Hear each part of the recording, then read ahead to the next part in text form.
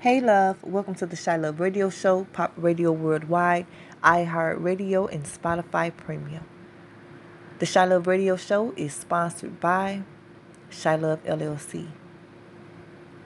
The owner of Shy Love and the founder is none other than myself, Melanie Hogan. I hope all is well with you. Today we're going to discuss DaBaby and Danny Lay's brother's altercation. It was a hot mess. Of course, it went viral. Most fights do. But this one in particular was ridiculous, but funny at the same time. Now, this altercation occurred because there was the incident between DaBaby and Danny Lee last year sometime. It was shortly after she had given birth to their daughter, where he went live to show him being very disrespectful, very demeaning, and trying to put her and the baby out and his daughter out in like the wee hours of the morning. So he called the police on her. In another video, he had a female family member there. So wouldn't it be obvious that her brother or somebody that loves her would speak up on her behalf?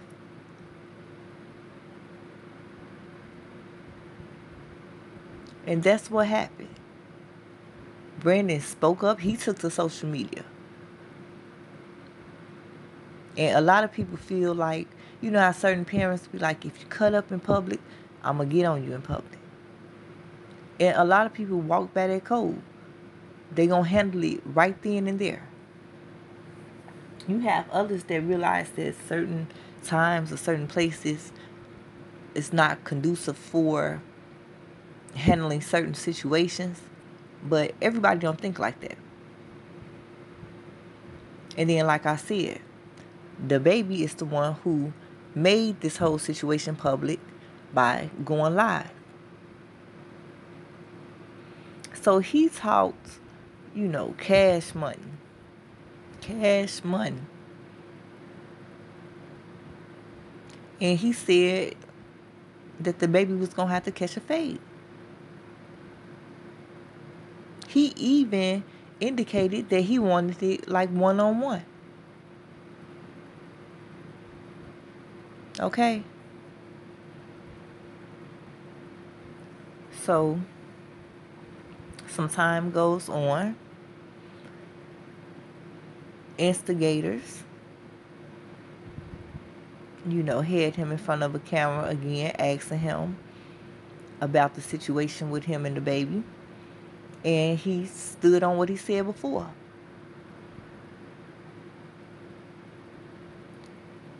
We then see a video, sometime after that, of DaBaby and his crew coming into a bowling alley and attacking Brandon. Now, they was slipping and sliding and swinging all over the doggone bowling lanes, okay? That was a ridiculous, that was a ridiculous fight.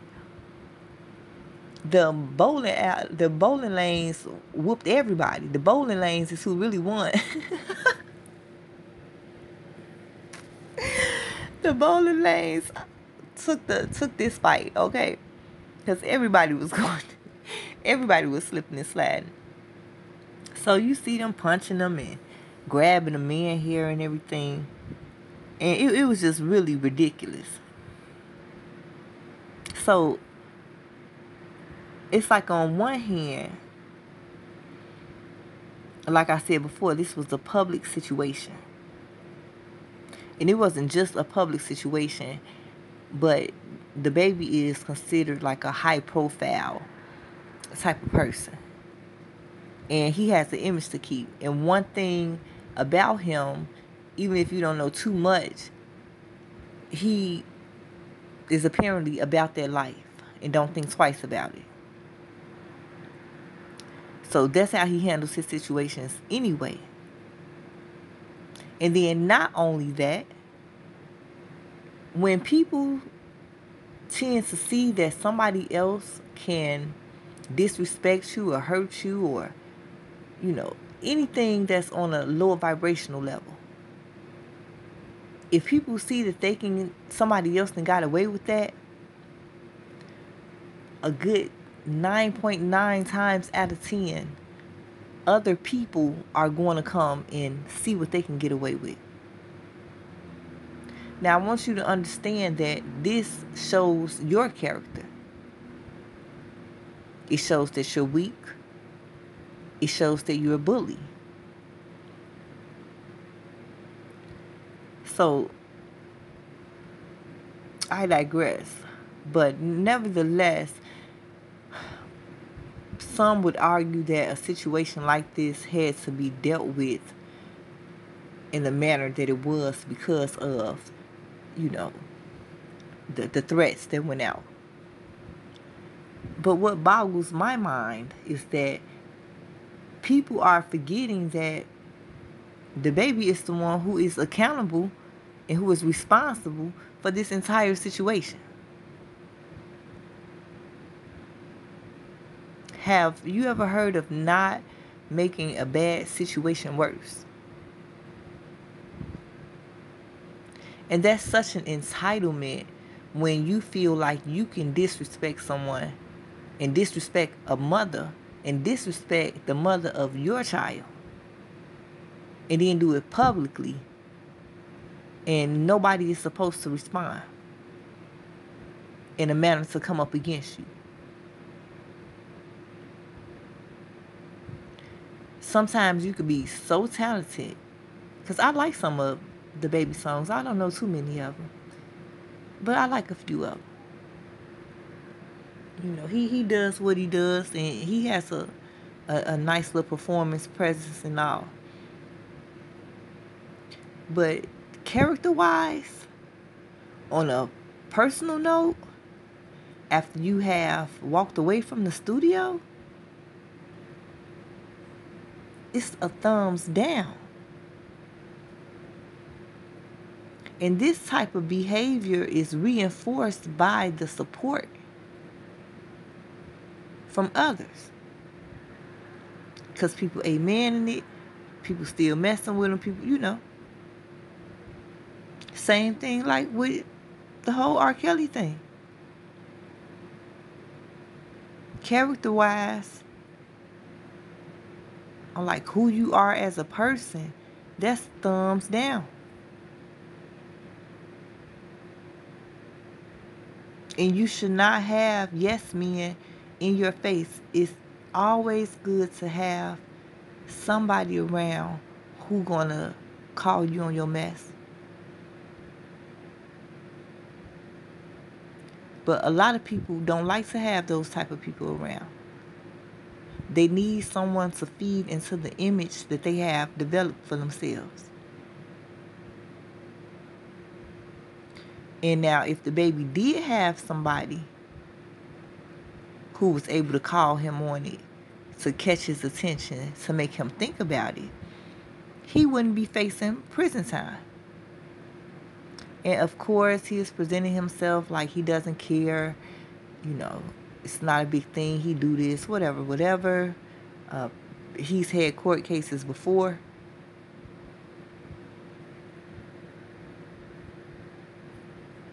But it's a real strong indicator of poor character. Poor character. And all the money in the world cannot equate to quality character.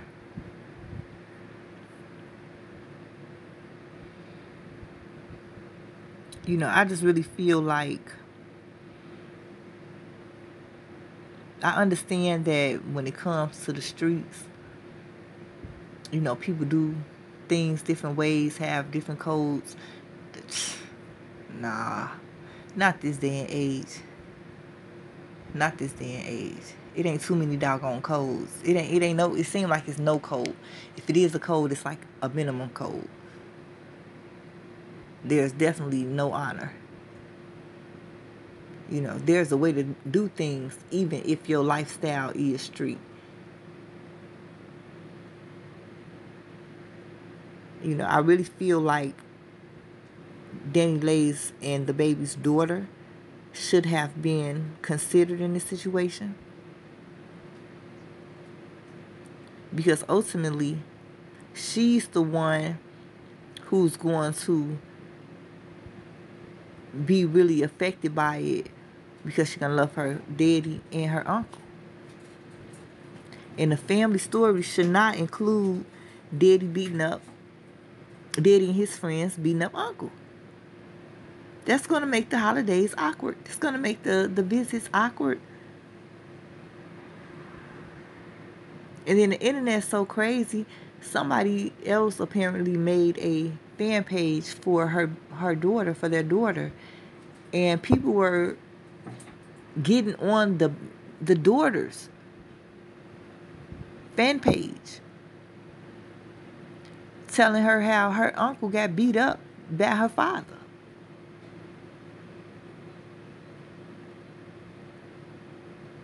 You know, that's ridiculous. Nobody thought about the domino effect behind something like this. And DaBaby behaves exactly as he is titled.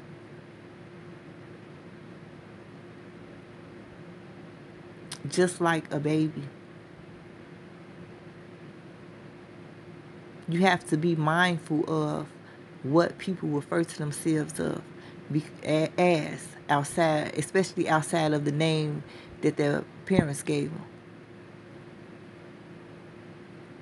Because that name that they go by is a point of insight into a part of their personality. So it's like, can we really be surprised that he's, you know, going live in a very personal situation? I mean, my God, she was in the bed with the baby, feeding the baby. He just straight flicked the camera on. But should we be surprised that somebody named DaBaby will behave in such a manner? I know a lot of people do not like the idea of getting older or getting old. But at the same time, especially street people feel like it's a blessing, like they don't even be expecting to get past 16, 18, 21, definitely not 25.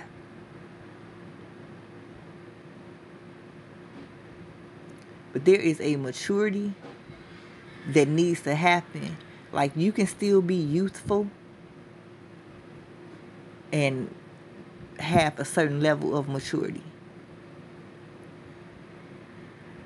There are certain times where you have to do what you have to do, and that's just the bottom line. But a lot of things can be dealt with differently than what they're being dealt with.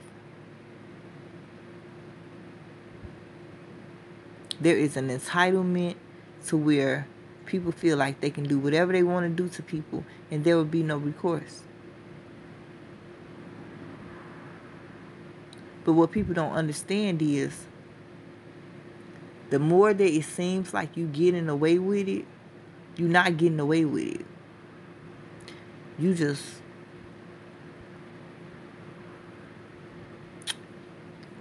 I don't want to say tightening the rope. I want to say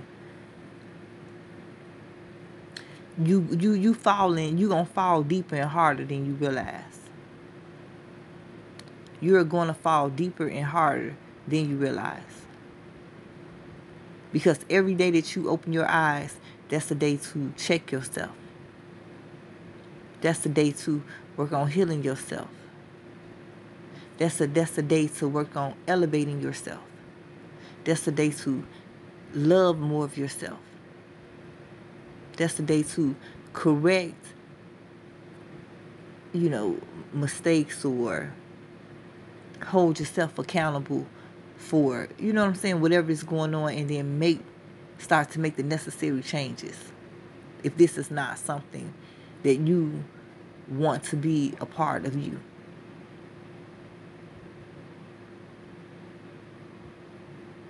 And it's like everybody is always going in on the kids, and they do what they do. I'm not taking away from that at all.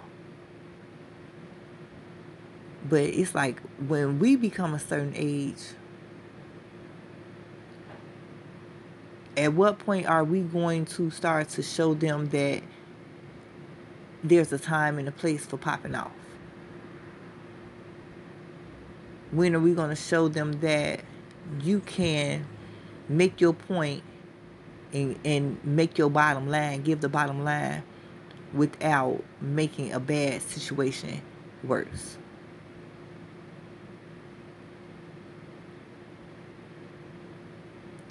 Like this Peter Pan syndrome, it's ridiculous. It is ridiculous. You got Tinkerbell to sit there and kick it with you all day, but she a fairy. You a whole boy. At some point, that boy gonna grow up to be a man who gonna need a woman and not a fairy.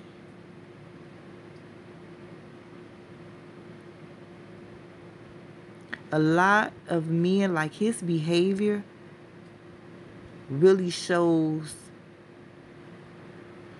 some type of anger towards females.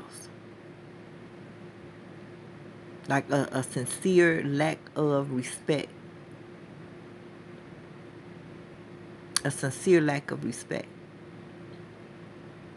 And then you don't even honor yourself enough as a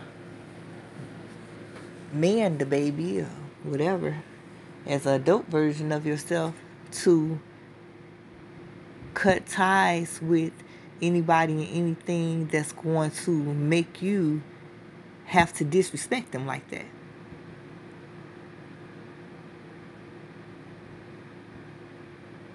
See, there are certain points of no return, especially if whatever the other person is doing, not doing, however the situation is going, has you coming up out your body. Has you constantly on the defensive. Have you having to feel like you have to protect yourself. Why you still stand? Why waste your time with anybody, and I mean anybody, who you feel like you're going to have to disrespect back or be on guard with?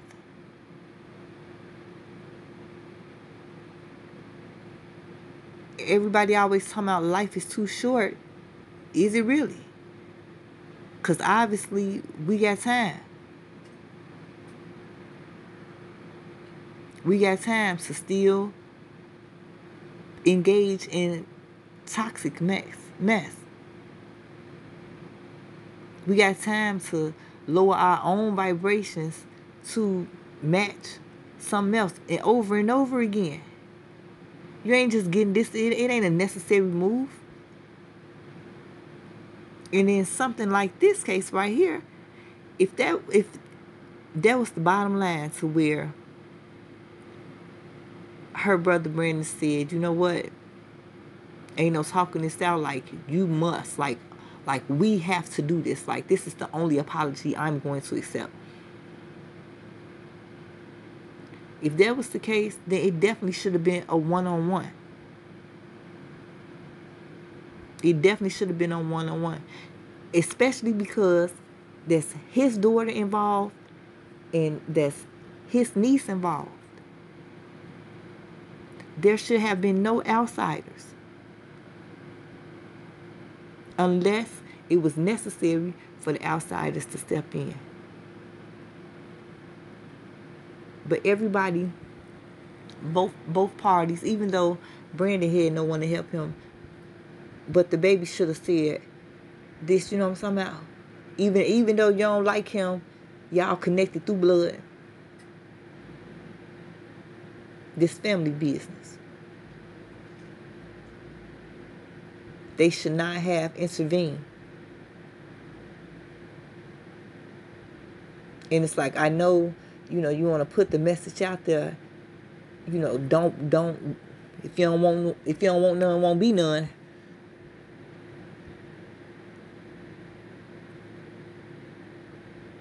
But there is a way to still handle situations. Even if they had to fight, they should have just did a one-on-one. But something else that I don't like about this situation is, one, this entire altercation stemmed from the incident between DaBaby and Danny Lee shortly after she gave birth to their daughter. And him disrespecting her, and him exuding his control over her, and him letting her know where she stands with him and who runs it. So, what type of message is this that he is sending to her? That no one can help you, not even your brother. Because, yeah, I did what I did to you. Your brother called himself trying to stand up for you, but you see what happened to him, right? And whoever else feel like they gonna step up, you know what I'm talking about, in that order. Not only that, I could see him trying to talk her into talking her brother out of pressing charges by using manipulative tactics like, I'm not gonna be around for my baby. My baby gonna miss me. But this is the same man who was putting her and his baby out in the wee hours of the morning. Or if I'm in jail, I got money, but I'm gonna be missing out on more money. And you know how I like to keep my baby. I want to take care of my baby. So you use that same baby that you did not consider when you was causing pain and turmoil and confusion in her mother's side of the family. You use that same baby to help make sure that you and your side of the family is still good.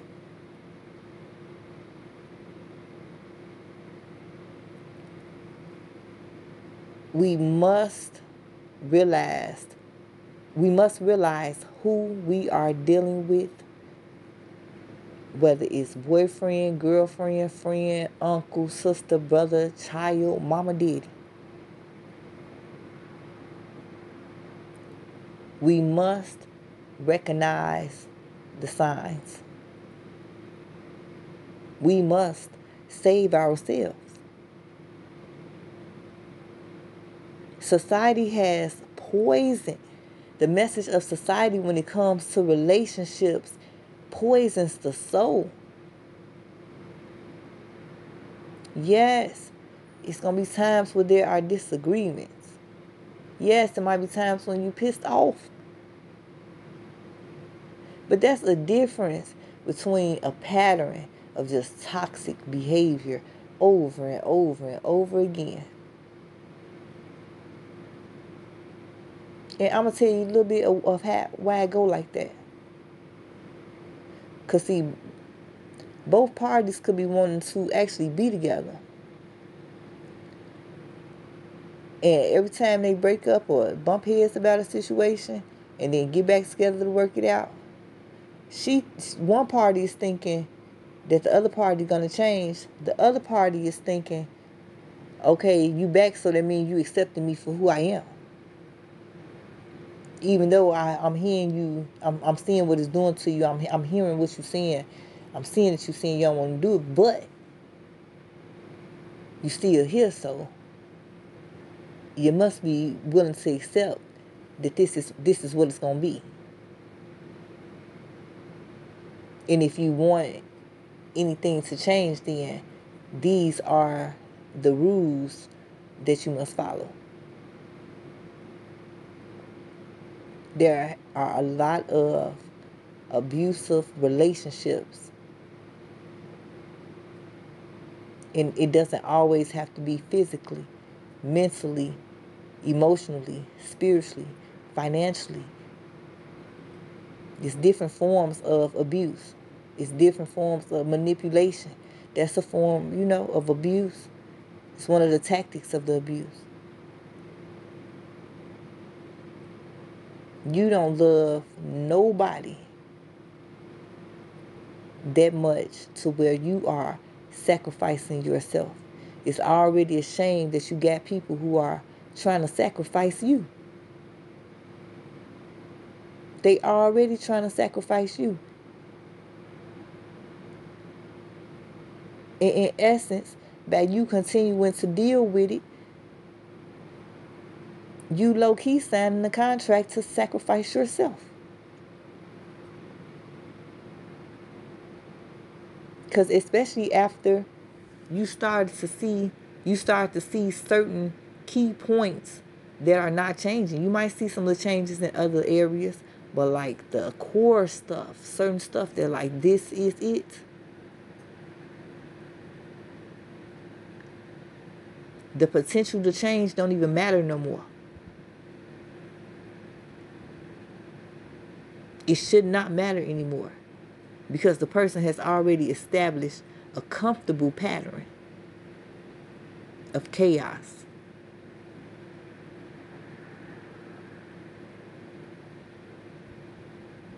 This is an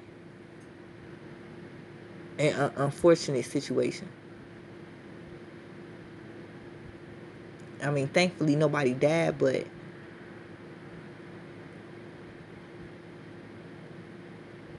if you know that you're not going to do what it takes to maintain a healthy relationship with whoever in your life,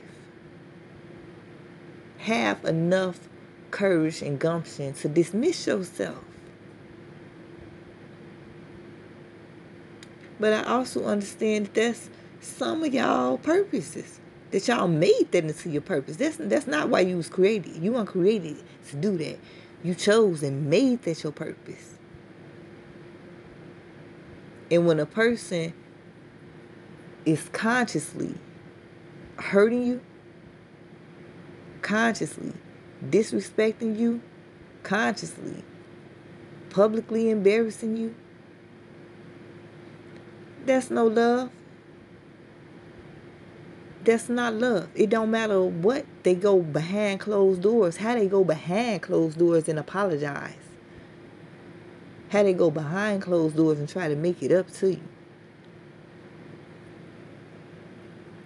The first behaviors, the initial behaviors that built up to the apology later is really what it is. Especially if you're starting to see a pattern.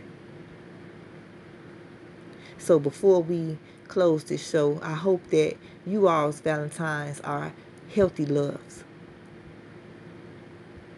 People that learn you to love you, not learn you to burn you. And for those who are still blind and cannot see,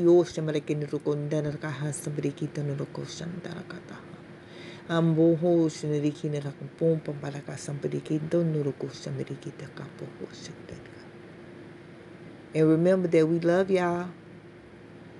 And happy Valentine's Day from the Shy Love Radio Show, Pop Radio Worldwide, iHeart Radio, Spotify Premium, and check us out on YouTube.